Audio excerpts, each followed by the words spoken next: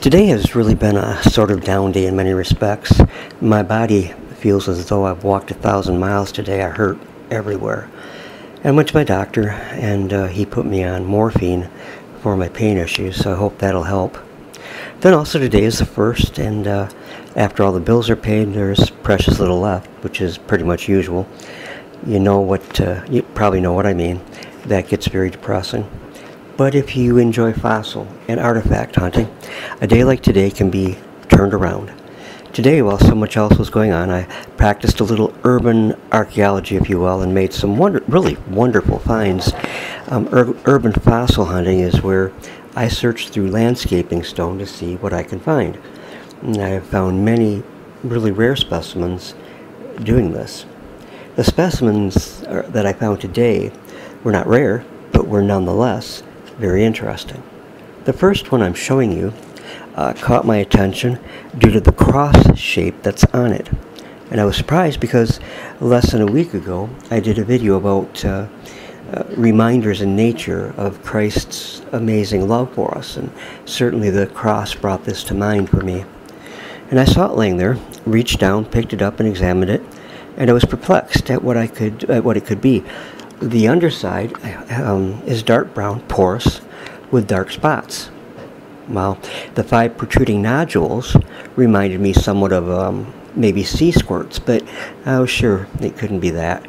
Squirts are individual animals, and while these all look to have been connected, all part of the same organism, if you will.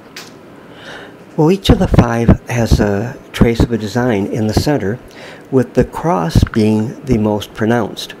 I'd seen this before, but could not remember where. Do you know what this fossil represents? The internet made quick work of identifying this as a crinoid holdfast, and each of the 5 nodes was where a stem stretched out from the bottom. Crinoids are one of my 2 favorite fossil critters. They're tied with trilobites, but let me give you a little crinoid background if you don't mind. Crinoids are also called sea lilies because they look like plants, but they are animals, and they are echinoderms, which means that they are related to the starfish, sea urchins, and brittle stars. And like other echinoderms, crinoids had tube feet, radial symmetry, a water vascular system, and appendages that were in multiples of 5. Most of the Paleozoic crinoids attach themselves to substrate on the ocean floor, which is what the purpose of the holdfast was.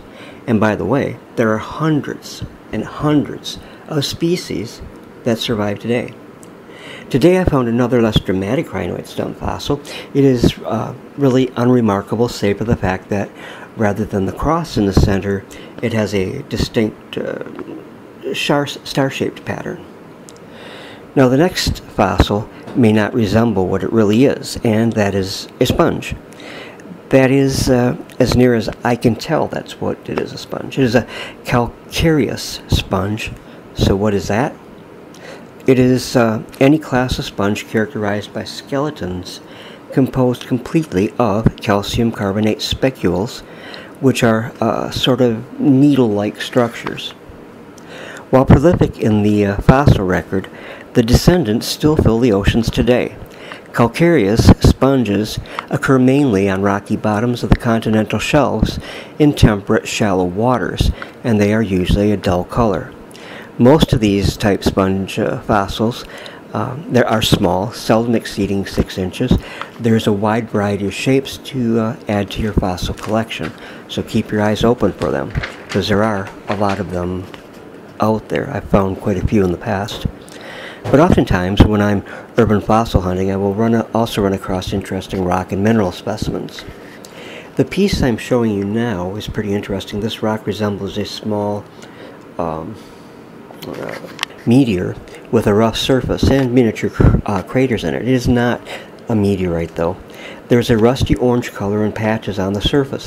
I'm not sure what this is, but looks a lot like lichen. There is also a touch of green, which even more makes me feel that this is lichen, which is a living thing, a combination of algae and fungus in a symbiotic relationship that lives on stones and and other materials that have been laying outside for a very long time. A piece is broken off, revealing more interesting characteristics. The outer cortex is a creamy white color, and the center dark gray to black, and resembling a chert-type stone. This is an igneous rock, which means that it was formed through processes of great heat and great pressure. I'm going to be showing you now, probably without any commentary, a series of images that look rather bland and boring, but these are the places I commonly find these really special fossils, mineral, and rock specimens. So I hope you've enjoyed the program. Be sure to like and subscribe so that you don't miss out on a single new program here on the Dennis Morrison channel, and keep on watching as I show you these further still photographs. God bless.